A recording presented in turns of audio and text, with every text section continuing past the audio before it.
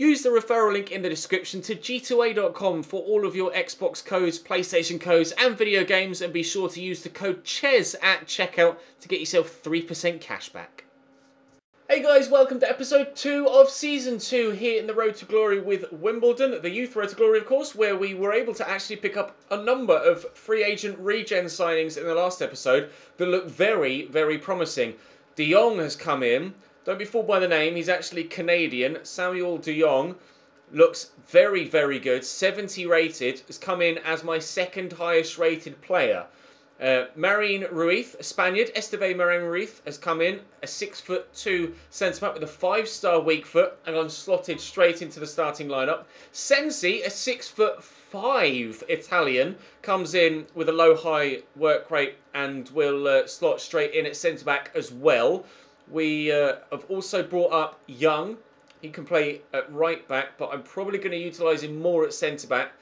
And we've also brought up another youngster from our... Well, actually, we got a Scout Future Star in the last episode, which is Lugano, a centre-mid with the potential to get to the late 80s/early 90s. And he has 4-star skill moves, so really keen to see how he progresses throughout the course of the save. Of course, both our Scout Future Stars now have been centre-mids, both Lugano and Ruben Hara. Waiting on scout reports from my scouts that are currently out and about, so to speak. And we should get our first batch of those in today's episode as we push through the month of August. Very keen to see how things progress. We are looking to sign another youth scout as well.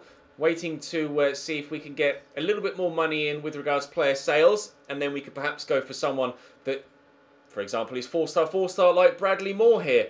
Do I do that now? I'm going to wait and see what the price is for a 5-star 4-star or a 4-star 5-star or a 5-star 5-star and see if we can afford the very best if possible, because we currently have a 5-star experienced 4-star judgment guy heading out towards Germany to look for an attacker. We have someone headed to Portugal to look for technically gifted players. It is wingers and strikers that now I'm in most need of. Perhaps a solid left back. We've got so many players that are in the 50s that I'm starting to get slightly frustrated that we haven't yet been able to get any, properly decent wingers. Yeah, we have Bell and Walker, but they're not really like the sort of level as Bejarano or, well, basically not really at the sort of level as the Scout Future Stars or the free agents we've been able to sign. I'd like someone of free agent level, so to speak. So we'll have to wait and see how things progress throughout this episode. We'll be playing 2 games today and simulating the rest. I think there's only 4 games in the month. And here come those first monthly scouting reports. So we'll have a look at them now. Ericsson is back with the technically gifted. We have 53 to 73. Going to instantly be rejecting him, unfortunately. 61 to 81 intrigues me slightly, so we'll wait and see what happens with him. 72 to 94 for Adriano Guerra has me intrigued as well. Value of 650,000, which means that his current rating is going to be slightly higher. 50k for Marcos Andrade, so I presume he's going to be on the lower end of that scale. But this guy actually has me quite intrigued. So we'll give him another month and see if we can get slightly more detailed look at him. And there's some potential there for sure. And Ewan McDonald, we have Hans Snyder, looking at attackers in Germany, of course. 59 to 83. Wait and see what happens with him. I want to know what... Oh, 68 to 94. Although his current overall is 32 to 44. Asked for attackers as well, and he's either a centre mid, a right mid, or a centre back. So unfortunately, we haven't quite gotten someone in the right position there. I'm going to reject this guy. I'll give it another month for him. He's 6 foot. I'll give it another month for him as well. Marcus Lang, 63 to 85. Being under 50 rated at 17, I'm going to say no. 54 to 74, I'm going to say no. 52 to 72, I'm going to say no. 62 to 84, potentially. If he's like 53, 54 rated at 15, then there is some potential there. And he's 6'1". We'll wait and see what happens with those 3. But I'm most keen on the Portuguese guy, actually. So we'll wait and see what happens with those guys in next month's scout reports. A loan off of Will Bell, interestingly, which I will reject because he's going to be my starting lineup. Sanev has been sold, though. He's gone to Drogheda in Ireland. So we've sold a goalkeeper. We have a little bit more money available to us now. Now, I am perhaps going to have to start rethinking where I'm training. I am going to continue to train Morrison, the goalkeeper, until he's of backup standard level. But with my scout future star being Lugano coming in now, I might start training him over Murray. In fact, I am going to start training him over Murray now. I've decided. I don't want to necessarily train him too much to stunt his growth, but probably will start to train him a little bit. We'll start with this game against Walsall. I'll play the Walsall game because it's away from home. We will simulate the game in the Cup against Grimsby.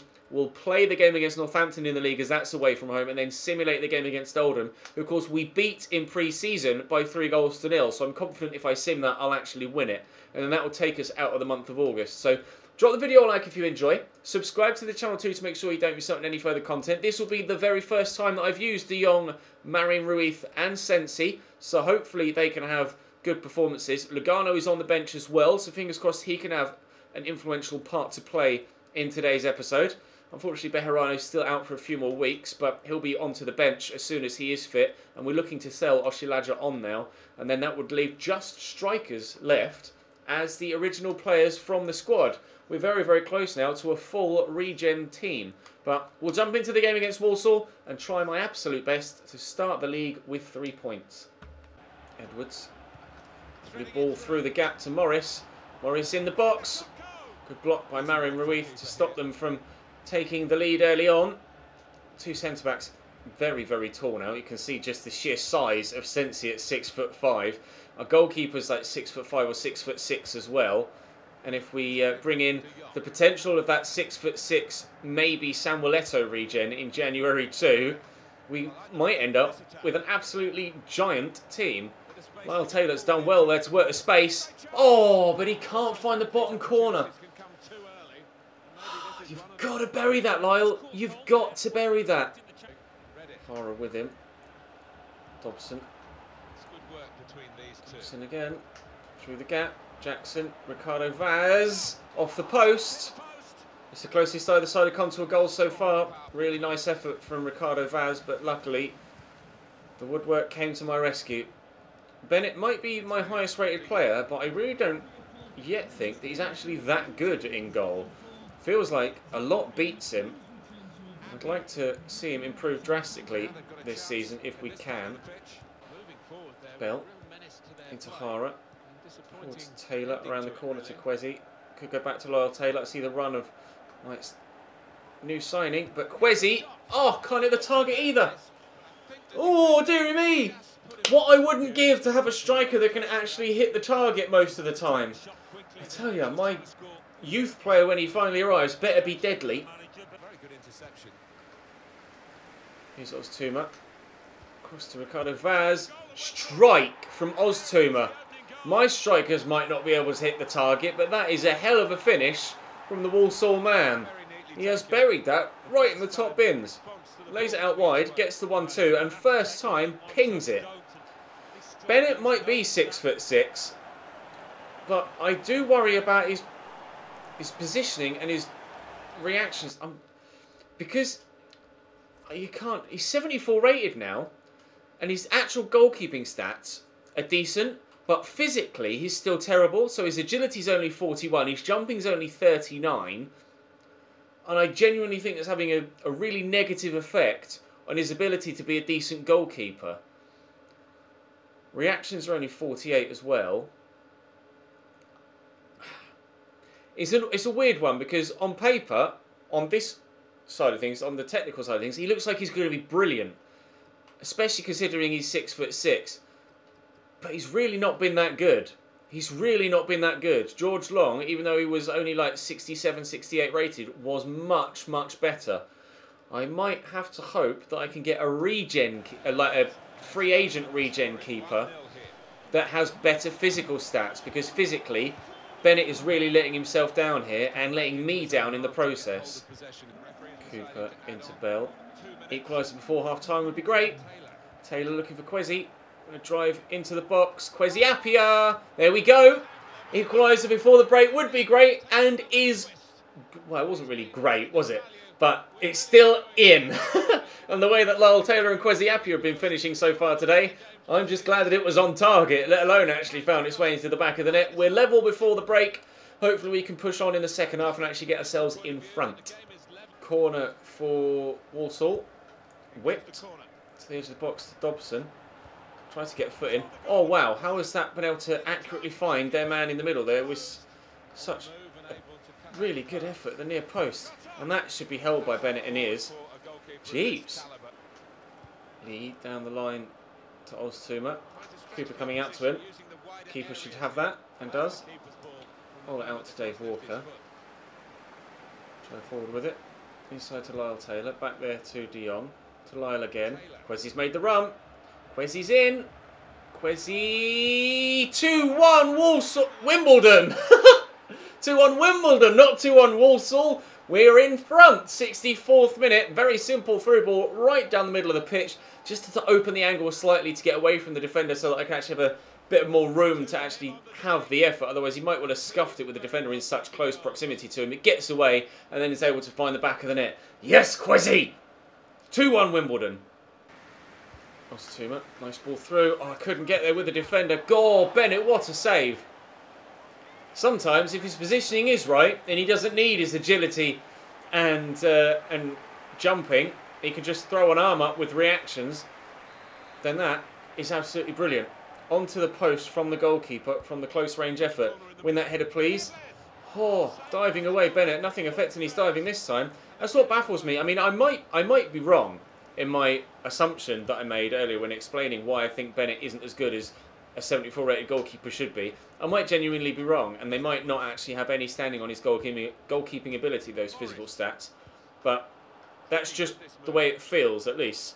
Because occasionally, he comes up with top saves, like he just has done there, 2 in a row. And then for the goal that they scored, he went to jump and dive, and basically just put his arms in the air and didn't actually move anywhere with his feet, which is what baffles me.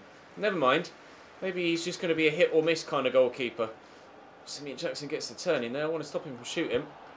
Oh, thank you, Mr. Bell. Bell misses out on the ball. Try and win it back off Lee. Haven't been able to do it. And that ball is very, very accurate, and Oztuma shoots wide. One thing I have noticed with Sensi, at least, of the 2 new centre-back signings, he can be a little bit cumbersome at times. He's not necessarily the quickest to turn. He reminds me slightly of Per Mertesacker, although thankfully he's not as slow. But I might have to, or it might take me a little while to be able to get used to playing with him and knowing when to time a tackle and when to turn and when to sprint and when not to sprint, etc. Oztuma comes close again with a header that hits the side netting. So it's going to be a learning curve with the new players, but hopefully the new players will still be good enough to give us a significant improvement in our overall league form. I definitely don't think we'll be finishing 19th again this year. A win on the opening day against Walsall. Let's push forward now to that cup game against Grimsby. Right then, Grimsby at home. We shall simulate this and hopefully come away with a victory in the Carabao Cup. I'm not too fussed about the Carabao Cup. The FA Cup, obviously, I need to get to the round of 32 to match the board's expectations, but there isn't much money to be earned from domestic cup runs in FIFA. In FM, a cup run would be very, very good financially for the club, but unfortunately, finances don't work that way on FIFA. But unfortunately, we actually find ourselves 1-0 down, but Dimitrov pulls us back after 49 minutes. Just behind for 10 minutes. Can we go in front, or are we going to go to extra time? Walker went off for Murray. Extra time it is by the looks of things. Into it we go. Lugano on for Hara. Are we going to get a winner, or is it going to be... Oh, Dimitrov! The left-back pops up with another one with 5 minutes to go. We are through to the next round of the Carabao Cup. Thank you, Dimitrov. Of all the people I want to score goals, I didn't expect it to be my left-back that pops up with a brace. Barcelona have sold Andres Iniesta to Manchester City. Wow. That's a transfer I don't think you ever thought you'd see coming. Gordon McCall has gone out on loan to Grimsby, the side we just played. Unfortunately for them, not in time to play in that previous game.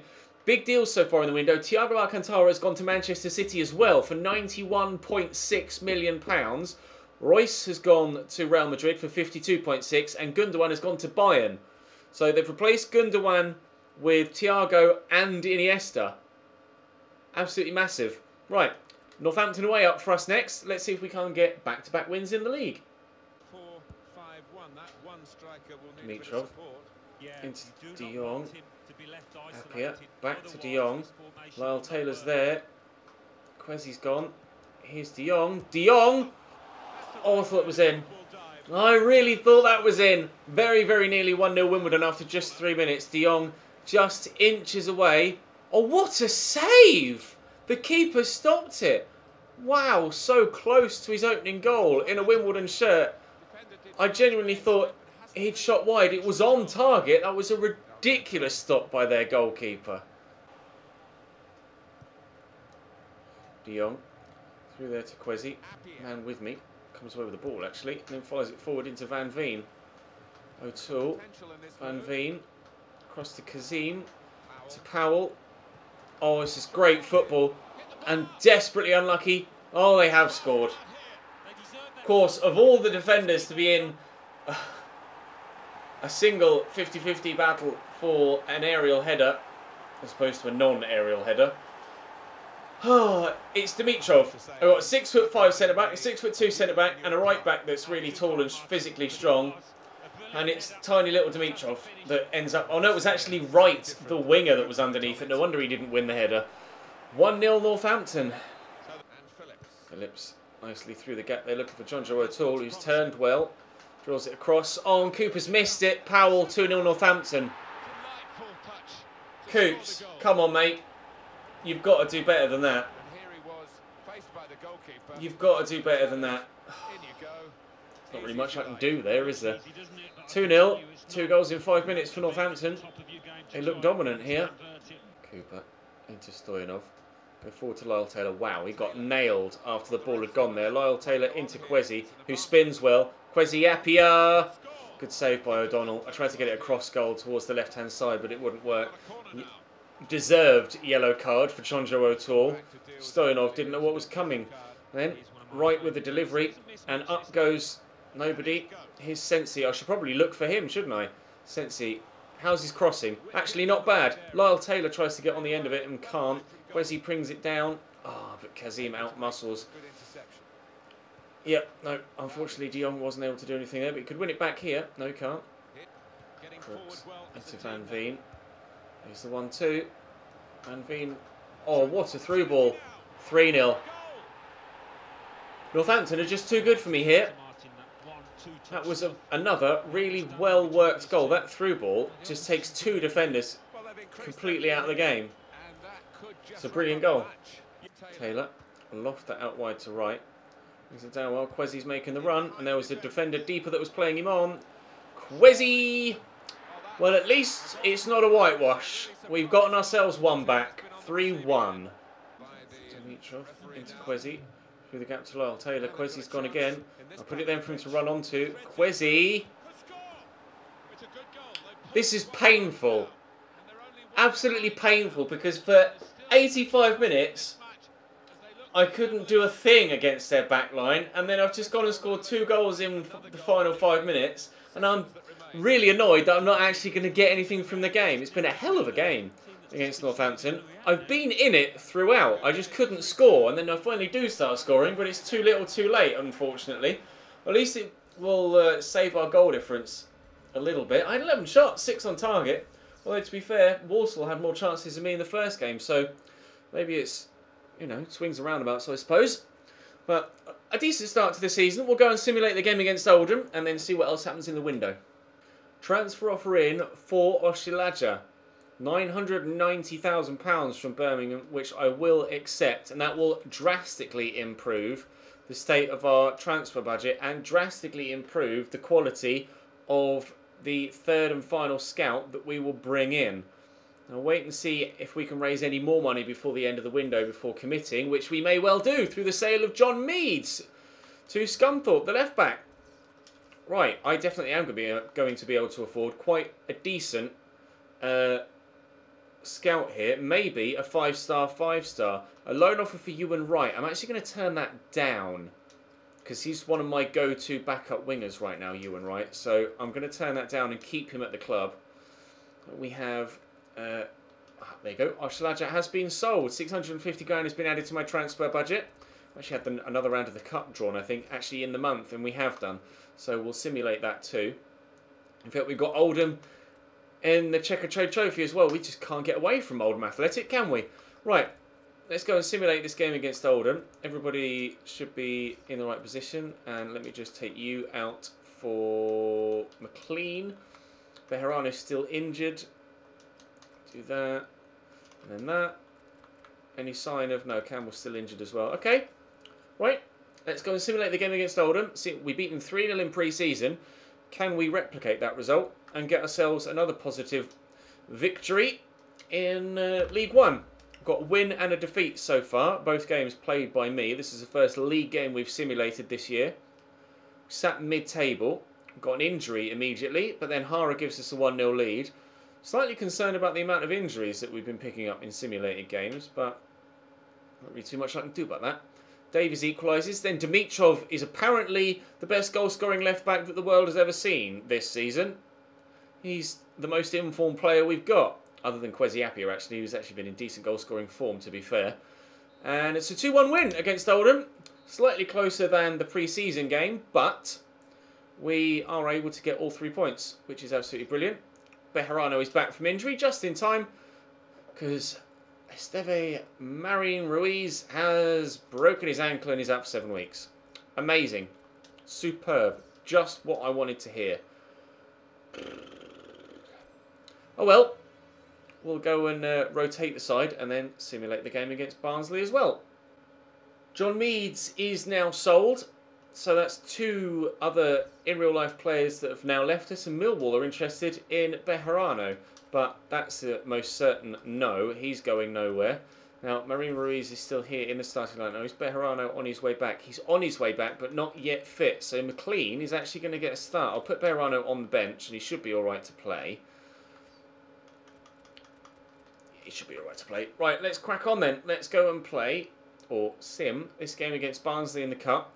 See if we can't get ourselves through to the next round of the Carabao Cup. I'm not too fussed about cup competitions. The most important thing for us is just getting promotion at this stage. Obviously, last year was kind of a transitional year, moving from in real life players to regen players. This year, promotion would be great, but it's more about developing all of the regen players that we brought into the club.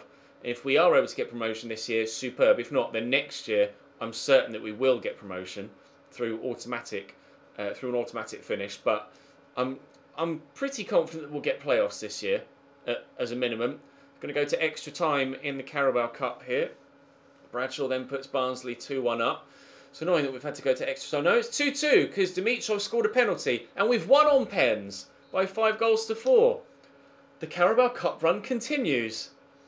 Apparently, we're not too bad in cup competition this year.